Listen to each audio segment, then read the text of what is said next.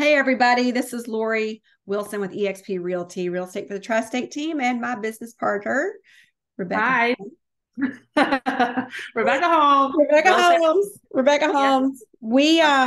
We've decided that we're doing these videos and we're going to post them on every Wednesday on social media, this Power Through Wednesday video. And it's really just to help educate the public and let them know how our business works. And hopefully we'll also be able to sprinkle in here some good stories, funny stories, Yeah. and things that we experience. But one of the things I found out a few days ago when I was talking to one of my sellers is that they didn't understand how the multiple listing service works, right? Mhm.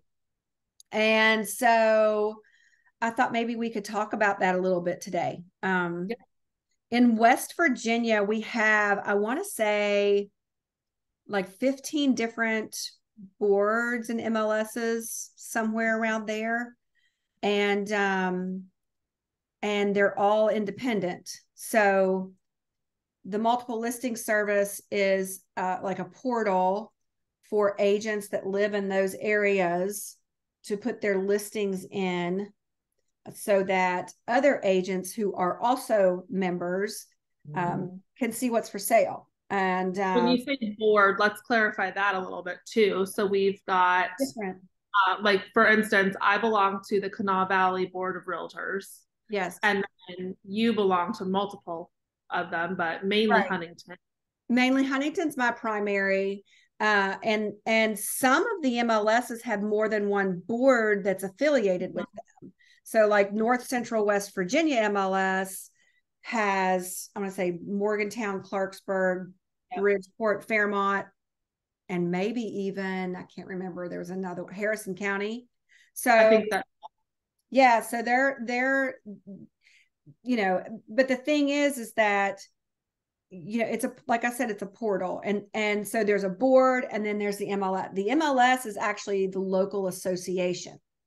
mhm. Associations are members of the state association, which is the West Virginia Association of Realtors, and then West Virginia is a member of the National Association of Realtors. We pay dues to be a member of all of that. Yeah. We pay local dues, state dues, and national dues. um, Mhm. Gosh, that's another subject we should talk about, are the expenses. Oh, yeah. I think that it What it would actually be, costs to be in the yeah. business. Hmm. Oh yeah. Oh yeah. Because I think a lot of people don't take that into account when we're talking about commissions. And they're like, well, what does it cost you? Okay, take some pictures, like, Right. hire a photographer Right. to, spend a Right. couple $100 All on you're that. doing is putting a sign in the yard. Yeah, Uh-uh. exactly. Not really. No, yeah.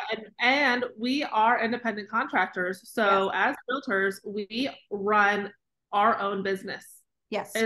We do belong to a brokerage, Yes. um, but we are running our own business. So there are a lot of expenses that all fall on us Mm-hmm. to keep our business running, Yeah. marketing, Yep. pricing, Yep. everything like Yeah. that. Yeah. And not all real estate agents are realtors. It's not realtor, it's realtor. But Mm-hmm. not all agents are realtors. Some are just real estate agents. And the difference is that realtors are a member of the state, national, and local associations. Real estate agents are not. Realtors are held to a higher standard. We have a code of ethics, professional standards, things that we have to adhere to. And so when you're getting a realtor, you're getting someone that has to follow those ethics and all those guidelines and all of those things. But the state associations, like I said, they're a portal for listing brokerages, agents, to put the houses that they've listed in that portal so that other agents who are members see the information, and then if they have buyers, they send that information to their buyers. The Mm-hmm. other thing that happens is that because most buyers search on third-party sites like realtor.com, Zillow, Trulia. Those third-party sites have a feed straight into our multiple listing services. And Mm-hmm. this is a subject that bugs me because I've been an agent since 2010. Now, before that, apparently they used to have real estate books, like a book. And so the real estate agents were the only ones that had that information. So if you wanted to sell a house or buy a house, you had to call the real estate agent or the realtor, sit down face to face with them, go through a book, literally. And so now it isn't that way. Everything's virtual now. Buyers can look at themselves. Yeah. Themselves. And so, but I was going to say, what happened is that the local association sold that feed to those third-party sites. Those third-party sites wouldn't be as powerful as they are today if our local associations would not have sold the feed to them. So we're creating the business. They're selling the feed to, let's just say Realtor.com, for example. Then Realtor.com turns around with that buyer information and seller information and says, hey, real estate agent, realtor, I'll sell you these names and phone numbers. Like, wait a minute. That came from my MLS. Why would I turn around and pay for it? I'm already paying to be a member. So it bugs me. It's a thing that really bothers me that our MLS has sold that information, because now here we are, right? Yeah. Real estate agents are really bad about, realtors are really bad about taking themselves out of the equation, right, of representation. Yeah. And I think with the MLS, I mentioned Lee Brown before, and Lee Brown was someone we went to her a conference that she had. Well, it wasn't even a conference, it was like a training. Continuing education is what continuing education that we had back in February. And that was the first time I had been exposed to her, and she's awesome. And I've now, listen to her YouTube videos and watch all that and everything. But she was saying that the MLS, multiple listing service, is really the last bastion of a true free marketplace that we have, because you don't filter through there's nothing impeding everyone from seeing the same results. Right. She said, compared to your Facebook feed shows you exactly what your Facebook feed wants to show you. You don't get to choose what you see on your Facebook feed. Right. But on the MLS, you put in your criteria, you put in acreage that you're looking for, bedrooms, bathrooms, area, if there's a specific area your clients are looking for. And that's what it is. It's not who's selling the house. It's not, obviously price is part of that criteria as well, putting in their budget.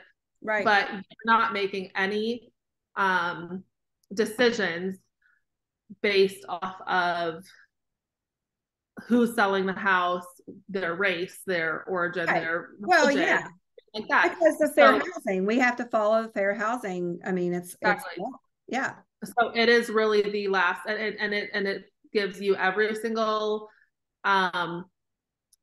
if you have multiple criteria or searches that are the same criteria, it will give the same answers for every single person. Yes. So every single person is able to see the exact same results. Right. Yep.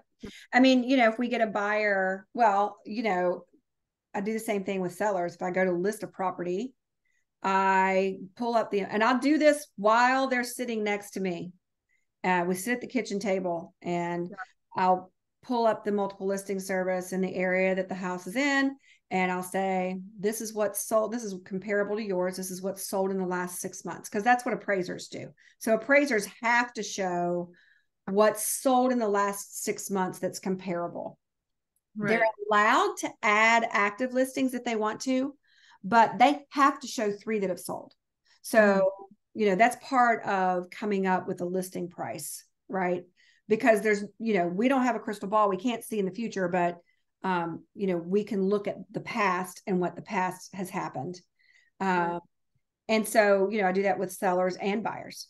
right? Not just to search, criteria that a buyer's looking for to purchase, but also if they find the house they want, we go back to that multiple listing service and do a comp search. Exactly. To make sure that they're offering something that will appraise and we can close on, because, it's, again, that 6-month period. Now I've been told that appraisers can expand their area a little bit and go back a little bit farther in time if they're having trouble finding comps, but I don't know how often that happens. Now, during COVID, they were doing what they call desktop appraisals, which means they were not going into homes because of COVID. So, and that catapulted prices and all kinds of crazy things.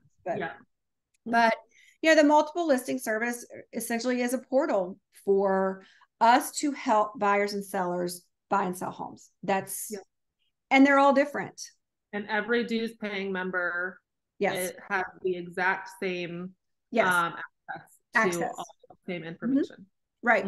Right. And, it's not even just realtors that have access. It can be appraisers, because appraisers are realtors. Don't know if anybody knew that or not, but appraisers do have a real estate license. They are realtors. Sometimes it can be anybody that would have anything to do with a real estate transaction. For some places, it can be, home inspectors. It can be appraisers. It can be, the termite guy, photographers, lenders, I've seen attorneys on there. There's some attorneys. Yeah. They are. And so, people that pay the dues, they have, access to that information. I don't think that the MLSs allow anyone to be members if they're not involved in real estate somehow. So less like the general public can't be a member. If that makes sense. But, those MLSs help us with making sure that when you sell a home or buy a home, you have all the information you need to make a good decision. But they all have different, I had a buyer that said, I want 100 acres. No lie. I was pull this up if I can find it. 100 acres. Okay. They did not want to live in any counties that were only bow hunting only. I'd never heard of that before. They gave me their price range, and they said they wanted a certain amount of the acreage to be wooded, a certain amount of it to be pasture, a certain amount. And I was like, okay, well, here's the problem with that. The criteria, the data that's in the multiple listing service doesn't allow us to get that specific. Exactly. Yep. So I can't say I need 5 wooded acres. All I can do is say 5 acres. Yeah. And sometimes if you get too specific, you're going to miss out on houses that they may have even considered, right? So I tell buyers all the time, I'll say, look, I'm going to send you everything that's your basic criteria. Some of it, for example, you're going to have to weed through it. Yeah, you do, because there could be a house there that you fell in love with that you would have never seen if I would have put that specific information in. So exactly. Yeah. But that's what I tell people too. There could be a perfect house that you love and but maybe it has a 1-car garage, not a 2-car garage. It's just like, just certain things that I would really rather be more broad in my searches. Yes. And then that way let you as the buyer pick through what is sent your way. Usually it's emailed to you in a search, and you can pick through that. You can say, okay, yeah. And so that just so buyers understand too, that we're not sending you these things like intentionally, oh, I know that that's not what they asked for, but I'm going to send it anyway. This shows up in the search that we have set up, and it is much more to your advantage as the buyer that we are going to broaden your search and send you more things, and it will send, as soon as it hits the market, it will send you these listings. So that's why it's really important to be in with the realtor and have a search set up with them, so that you can do these things as soon as they hit the market. Right. And keep in mind that, let's say you're looking for a 4-bedroom house. Okay. Buyers may not realize it, and sellers may not realize it either. if there's a room that a seller may be using as a bedroom, but it doesn't have a window for escape, we can't call it a bedroom. Okay. Mm-hmm. So it's really a 3-bedroom house with an office. So example, if a buyer says, I've got to have 4 bedrooms, I'll look for 3 and 4 bedrooms with an office, because sometimes that office can be utilized as a bedroom. Yep. You know, but you know, it's a lot of times their loan type is a factor. You know, things like I just said, you know, if it doesn't have a window for escape, and honestly, even rooms that are in a basement. Yep. I ran into this one time. The window, sometimes there's windows in a basement that are, you know, like this. If it's not big enough for a person to get out, they won't count it. It has to be a certain height. So I thought that was kind of interesting. Yep. But anyway, that's how multiple listing services work. You know, they work to the buyer and seller's advantage.